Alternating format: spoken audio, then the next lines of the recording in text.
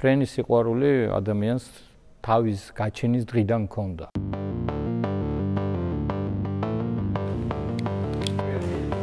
კი. აი ამ ესკიზებით დაიწყო ყველაფერი, მაგ მიმინოს შექმნა. ყოველთვის ჰქონდა სურვილი, რომ თვითმფრინავი გამიგეთებინა.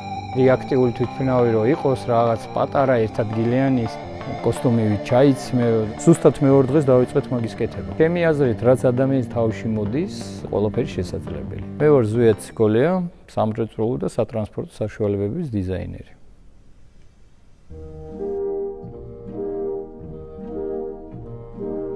ეგეთი რაღაცები სიყვარული, რაღაც სფეროს მიმართ, რაღაცის მიმართ, არის თანდაყოლილი, ჩადებული. მე ბავშვობიდან მინდოდა რომ ავიაკონსტრუქტორი ვყოფილიყავი, თუმცა ცოტა სხვა მიმართულებით წავედი, მაგრამ ეს სიყვარული ავიაციის მიმართ არასდროს არ განელებულა.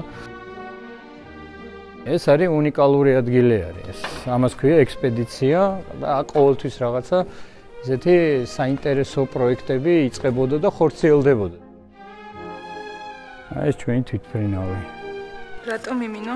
ქართულია და იმიტომ და თან გარკვეულწილად ეგეთი სწრაფი უნდა იყოს. რეაქტიული თვითმფრინავი ერთადგილიანი დაახლოებით 500 კმ/სთ სიჩქარით. პერსონალური, ასე ვთქვათ, სიამოვნების მისაღებად. ოდესღაც გუგუნებდა წარმოება. მთელი საქართველო რა ლამაზია, სხვადასხვა რეგიონებში ეს ქვეყანა არის მცირე ავიაციისთვის იდეალური ქვეყანა. ჩვენთან პრიორიტეტი უნდა იყოს მრეწველობა და წარმოება, რომელიც არის ყველა ქვეყნის ეკონომიკის, ესე ვთქვათ, ღერძი. ხო იყო თბილისის დინამო ჩემპიონი. ესე იგი შეიძლება, ხო? რამით განსხვავდებით სხვებისგან? ანატომიურად რა მაინტერესებს? სამი ხელი გვაქვს, ერთი ხელი გვაქვს, ჰაერი სხვანაირი გვაქვს? ნუ კი ცოტა დაბინძურებული გვაქვს, ცოტა კი არა სერიოზულად. აქედან გამომდინარე, ჩვენ ერთადერთი რაც გვაკლია, ეს არის ნება. თუ მოინდომებ, თუ გაქვს ნება, რომ რაღაცას მიაღწიო, იმას მიაღწი. მიზეს არ უნდა ეძებდე იმისას, რამ უნდა გაგაჩეროს.